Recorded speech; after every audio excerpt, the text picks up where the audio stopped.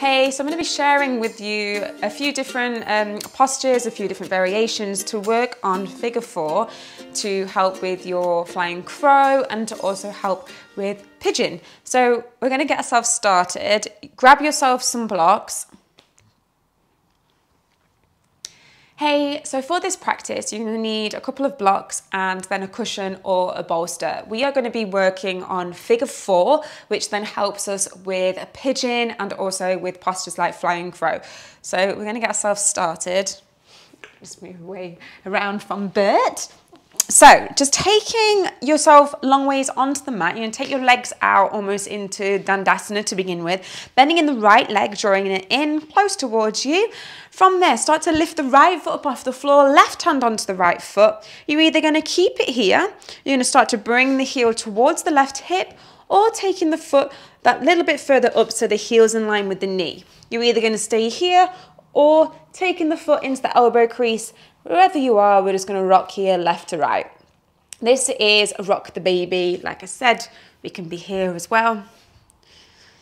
Just loosening off, adding on that movement. And then from there, just come into fine stillness, taking a bend in your left knee and placing the outer edge of the foot onto the left leg. Hands are grounding down onto the mat. Fingers can be out to the side, back, or fingers down, whatever feels comfortable for you. Squeezing the shoulders together, begin to inhale, lift up. Try and keep the right knee pushed out rather than letting it come up. Lowering back down. I'm going to do 2 more of these. Inhale to lift. Exhale to lower. Inhale to lift. Exhale to lower. Last one. Inhale to lift. Exhale to lower all the way down. And then taking a hold of the leg. Left leg goes out. Hinging from the hips and then just taking a forward fold. You might feel like the ankle is on some knots in the thigh. So an option here is to give yourself a little massage with the foot.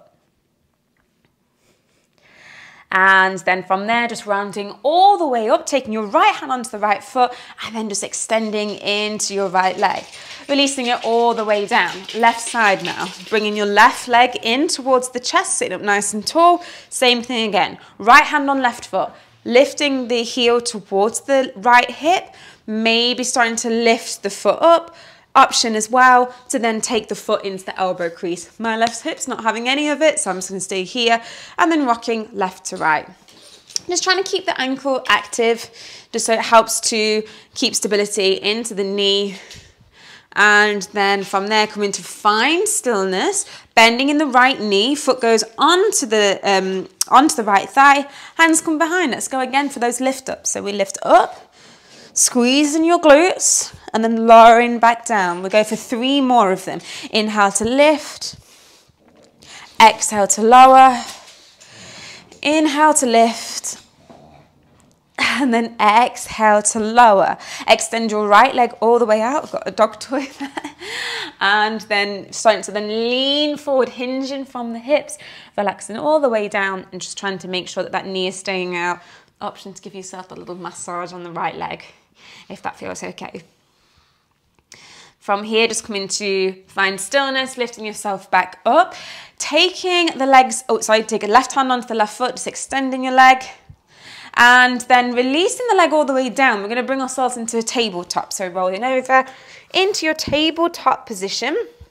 From here, take your right leg all the way back, drawing the knee forward and then turn the foot so it just comes above the knee. Left toes tuck under, press it back into a downward facing dog. Dropping the knee down. 2 more of these. Downward dog. Dropping it down.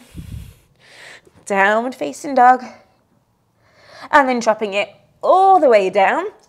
And taking the right leg back, left side. Left leg extends and then drawing that knee in, turning the foot into the center line just above that right knee. Back toes tuck under, press it back, figure 4 down dog.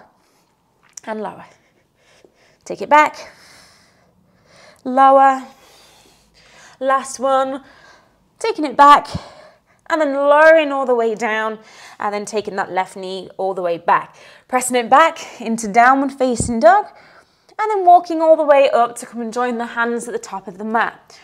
Rounding all the way up through the spine, coming to bring yourself up to standing. Now this is when you're going to grab a hold of your blocks, having them in front of you so they're hip distance apart, balancing on your right leg, active through the inner arch of your ankle. Begin to lift the left knee up towards the sky. Turn the foot in, so creating this like pigeon shape with the leg, which is then also your figure 4, foot just above the knee. Okay, squeezing into your glutes, try and then open into the hip. Maintain this leg position. We're going to then hinge from the hip as if you're trying to sit down, but let the movement come from this hip hinge and avoid letting that knee come up. So you're working on your balance. This might be where you want to be. You're going to take your hands to your heart center or begin to take the hands down onto the block and then maybe wrapping that foot around the right arm. You're making yourself a little shelf with the arms and then maybe lowering your blocks down, whoop, a little bit lower. Maybe taking the hands all the way down and then you can start to play around with shifting that weight forward. Maybe you lift the foot up off the floor, come into balance. And then let's bring ourselves all the way up, power up through the legs, all the way up, whew. And then release. Let's go on the left side now.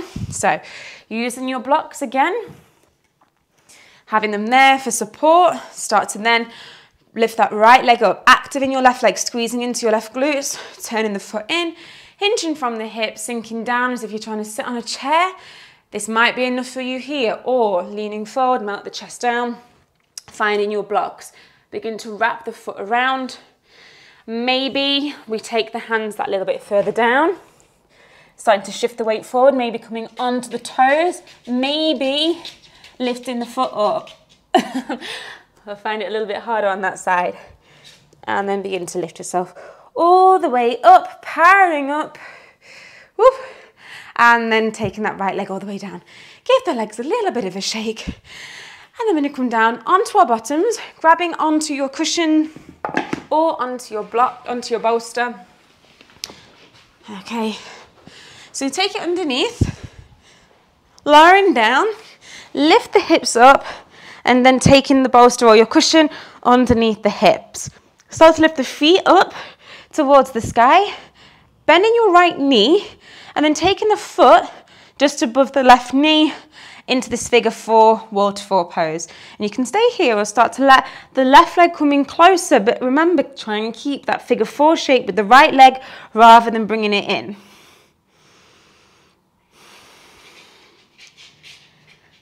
Start to slow down the breathing.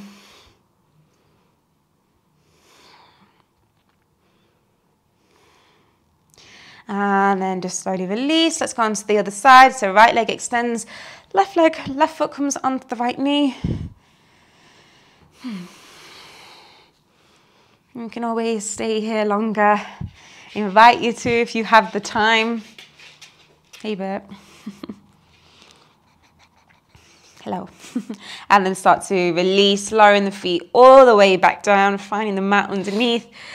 Squeezing the glutes to lift up the hips. You can just push your bolster down near the feet or move it out to the side. Getting lots of love from Bert today. And then lifting yourself all the way up. Heels in line with the center. Let's just finish off with some nice deep breaths. Eyes are closed. Take a full inhale.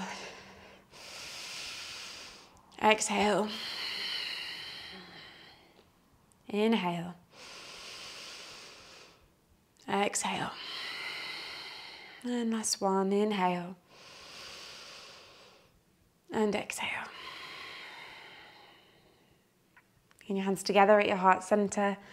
Taking a moment to find gratitude for what your body's just done. Gratitude for showing up. And gratitude for all the yoga teachers that have come before to make this practice possible. And thank you so much for practicing with me.